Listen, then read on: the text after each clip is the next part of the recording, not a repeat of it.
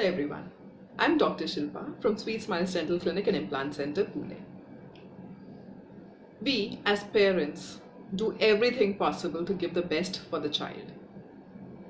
In order to do this, we go out of our way, right? Please do that for your child's teeth also.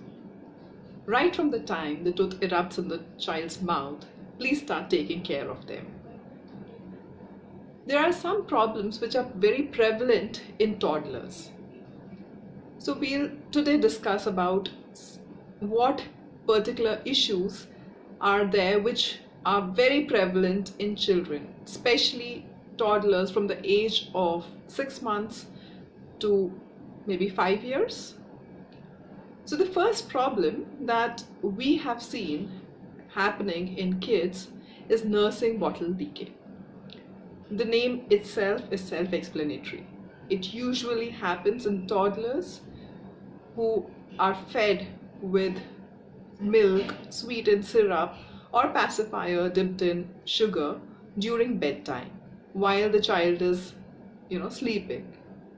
So make sure when you feed your child, the child is propped up. And after feeding, the child's gums and teeth are wiped well.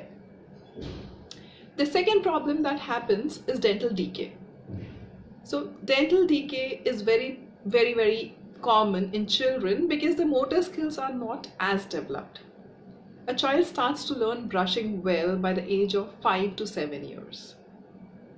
And also the fact that the amount of snacking is very high and the amount of sweet intake is very high in children. Obviously the decay is relatively higher in young kids.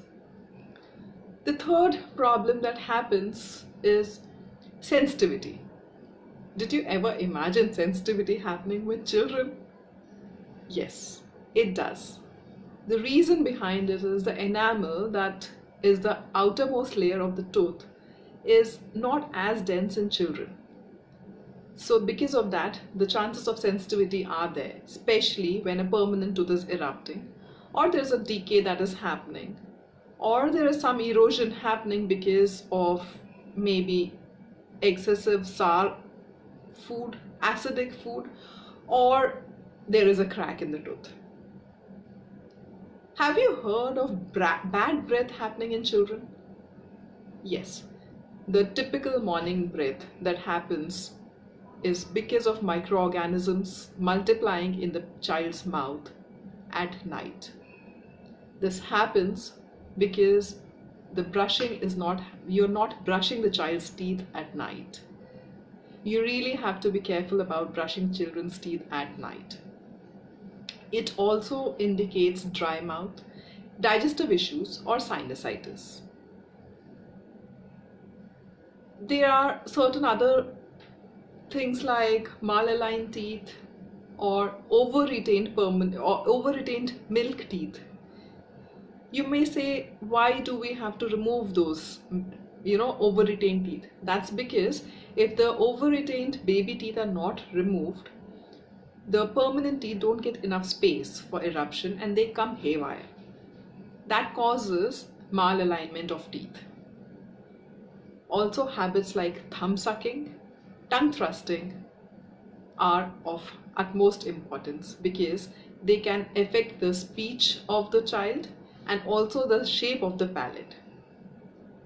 Besides that, accidents are always possible with children, so you really have to take care that if the child falls or if the child hits their teeth, you have to see the dentist immediately. Last but not the least is dental anxiousness. Yes, dental anxiousness. If a child is taken to a dentist only for some traumatic procedure like an extraction or something more invasive, it's very obvious that the child is anxious. And this anxiety is carried forward when the child grows up. And so we know that there are so many people who are scared of dentists, aren't we? So make the child's visit to a dentist easy. Let him get acquainted to the dentist right from the beginning so that fear doesn't stay in mind.